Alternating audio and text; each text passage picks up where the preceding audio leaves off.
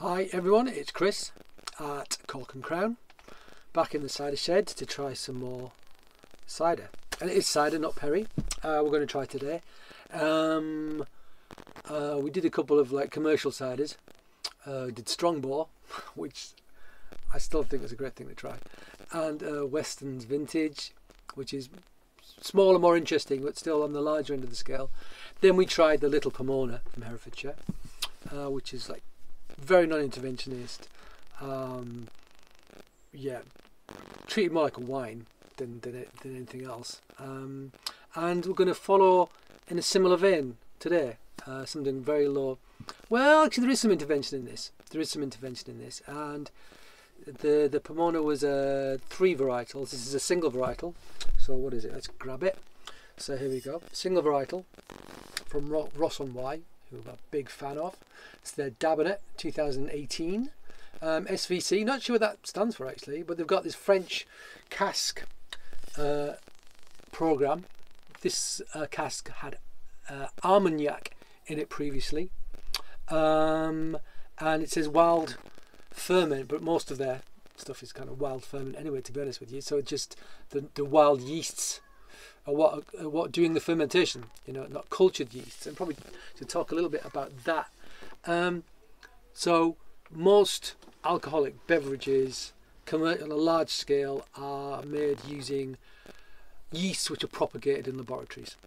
Okay, so be that for beer, for wine, for cider, unless you're getting into things like lambic beers, which are fermented using wild yeast, or natural wines, which use wild yeasts, or actually non-commercial smaller craft ciders often use the wild yeast which are present on the skins and in the apples themselves to do the fermentation. Now they're less predictable than commercial yeasts. If you make it on a massive scale, you want to know that it's going to work, because there's so much money resting on it and your profits are so small, basically the percentages are so small, but it's the volume that creates the profit, that you need something predictable that's going to do the same thing every time. And this is true in things like cheese as well. You'll get starter cultures from laboratories. Now the thing about starter cultures, or yeasts or whatever you get from laboratories, is that they are never going to be as complex as what nature can do. To go back to a cheese analogy, if you think about a cheese like a camembert, most people's idea of a camembert is something with a nice thick white fluffy rind. Now nature doesn't do pure thick white rinds. Nature does all sorts of variety and variation, and actually camembert used to be kind of like white, grey, mottled, all sorts of different colours, until Louis Pasteur isolated penicillium candidum, white penicillin, if you like. Him and his minions isolated that, and it looked cool, so people started using it. Okay, so you can think similarly to yeast strains and so forth in things like beers, wines, ciders, perries. So if you want predictability, you can go down the laboratory route, but you will probably get something which is less complex than if you go down the natural route. But the natural route gives more variation. But that's kind of what's interesting, The new vintage is exciting and interesting, and there's variation. And sometimes you want the same thing all the time. Something you don't. You want to be stimulated and excited, and yeah, that's one of the things that gets me excited about things like cider.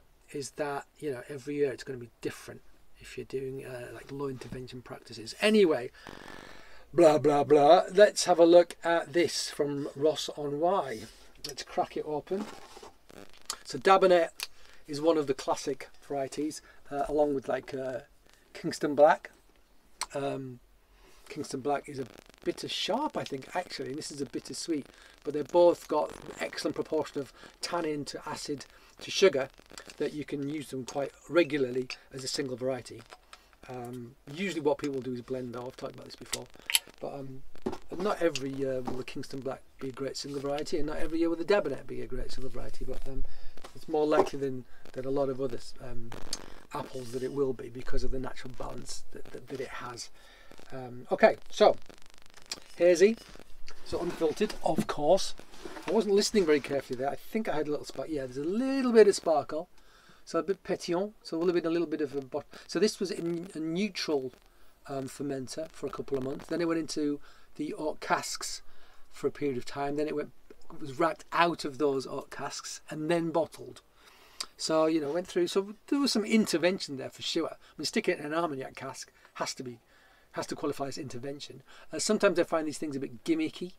When I used to sell beer in the United States, there was a big thing about stouts, imperial stouts, put into bourbon casks.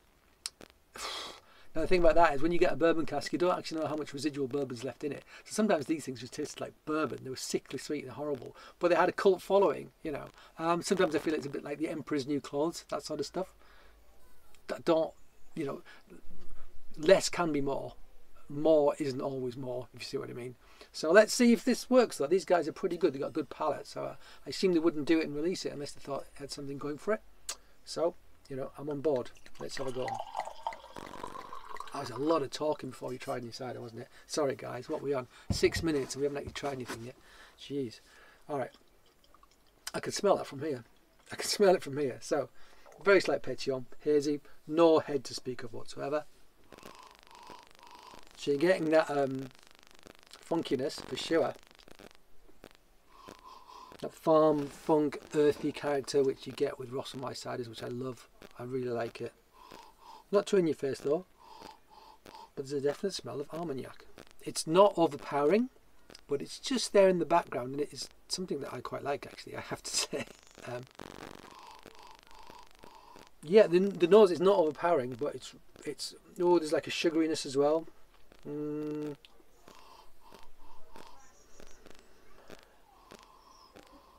Yes, bit of funk, bit of sweetness, almost molasses-like sweetness, dark sugar sweetness. Hint of apple, not loads of apple though, lots of other things going on. Good nose, interesting nose. Not overpowering, but certainly there's layers to it. Let's try it.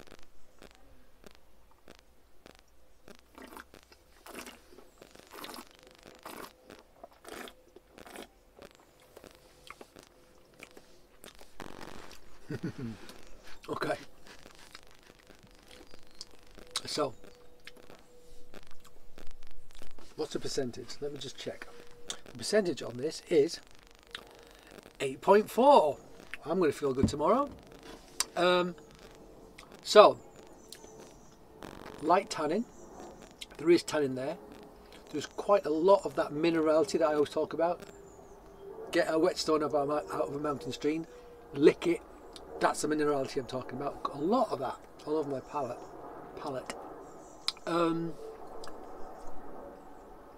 Really delicate tannins.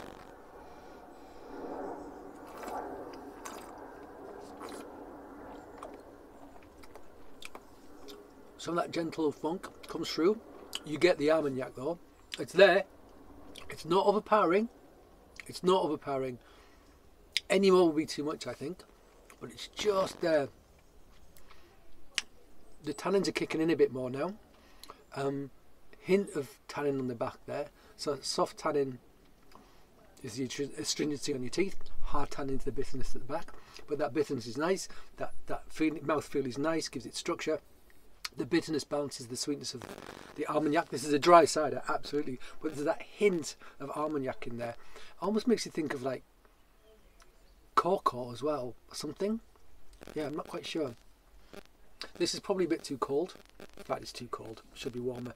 Sometimes I finish these films and I go away and I keep drinking it and I think, oh, I get stuff that I didn't get when I first opened it because it's warmed up a bit or the air's got to it and it's just opened up a bit more.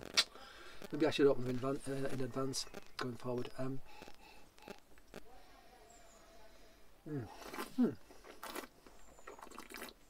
Maybe a hint of very ripe banana as well.